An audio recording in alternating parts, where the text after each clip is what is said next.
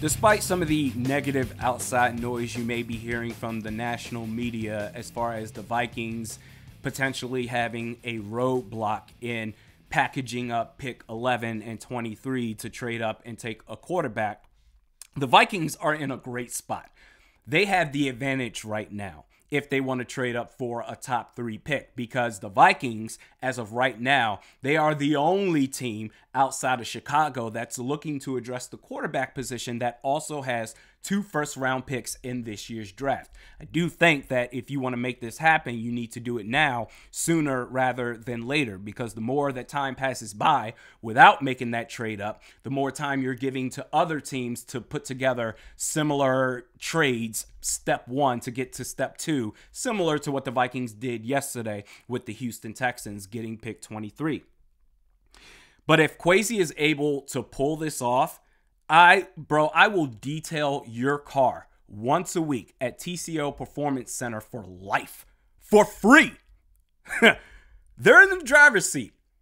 And if we talked about this during the live stream and we came to a consensus, I believe, at the end, and even reflecting on it more so after the live stream, chances are you're going to have to also give up 2025's first round pick. And I'm okay with that. Quarterback of the future, now's not the time to be like, oh, that may be a little bit too rich for our blood. If that's your guy, whether it's Jaden Daniels or Drake May, most likely Drake May, if that's your guy you feel confident in, not only Kwesi Adofo-Mensah and your scouting department, but also Kevin O'Connell, you feel that you can coach this guy up, go and get him.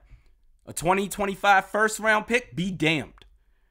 But if they fail to jump up, if they fail to package those 2 picks together and trade up for a top 3 pick, I still believe the Vikings are in a great spot, because maybe the hype doesn't match the overall scouting of JJ McCarthy. I think he's a second round pick. He could be good, but him going in the first round, or even worse, a team having to trade up to jump the New York Giants past pick 6 to get him is absurd.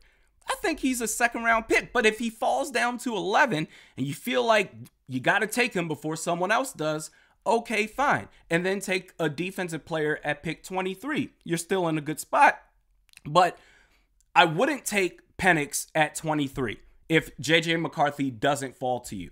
I wouldn't take Penix at pick 23 because that defeats the purpose of the trade with Houston yesterday in the first place. I think you could have gotten Penix at 42.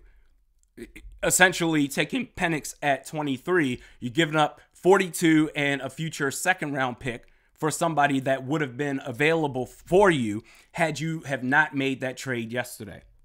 I say in that case, if McCarthy doesn't fall to you at pick 11, take 2 defensive studs. And we did multiple mock drafts during yesterday's live stream, actually going over that scenario. Either take 2 defensive tackles, Byron Murphy II and Johnny Newton, or edge Jarrett Verse, for example, and Johnny Newton at 23, and then take another stab, take Jordan Travis in the later rounds, day 3, see what he looks like after a year of rehab, and worst case, take another stab at a quarterback next year. You'll still have your first round pick. But the Vikings, they are going, I think no matter what happens, you have to go out of your way to screw up this draft, which in 2022, respectfully, he did. But I'm going to choose to believe that Kwesi Adofo-Mensah has learned from his previous mistakes.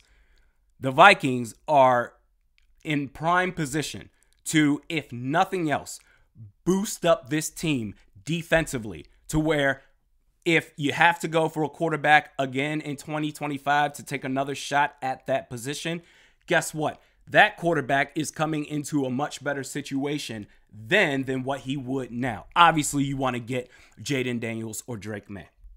I saw that, switching gears here, the Vikings are signing Dan Feeney, interior offensive lineman, and I understand the excitement with Vikings Nation right now. He has the mullet, and it's cool looking.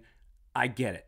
This is a depth signing when we're talking about football. Not only is this a depth signing, This is a guy who you hope never sees the light of play. This is a bad football player.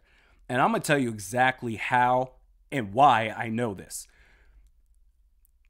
Dan Feeney was selected with the 71st overall pick in the 2017 draft. One pick after Pat Elflein. And I remember vividly doing a video where I was criticizing the Pat Elflein pick and saying I would have went Dan Feeney, but that's just me. To Elflein's credit, his rookie year, he was pretty solid. And then after that, it went straight to hell. While it was going bad, admittedly, I was looking for ammunition to pile on top of Rick Spielman and be like, what? You could have had Dan Feeney. Why did you not select him? And in real time, while I was researching Dan Feeney and his performance, it was equally as bad as Pat Elflein. Dan Feeney, in 3 years as a full-time starter for the LA Chargers, allowed 17 sacks. Now, he was a guard. They mixed him in between guard and center, but his last season, with the Chargers, he was the starting center. That was in 2020. He allowed, according to Warren Sharp, the most hurries, 24, and the most pressures, 33 of any center. This is a journeyman offensive lineman. Now with the Vikings, this is his, if he plays for the Vikings, this will be his 4th team. And you're not a journeyman offensive lineman if you're good. He's got the mullet. It looks cool. It's fun to talk about. But in terms of football, you hope he never plays.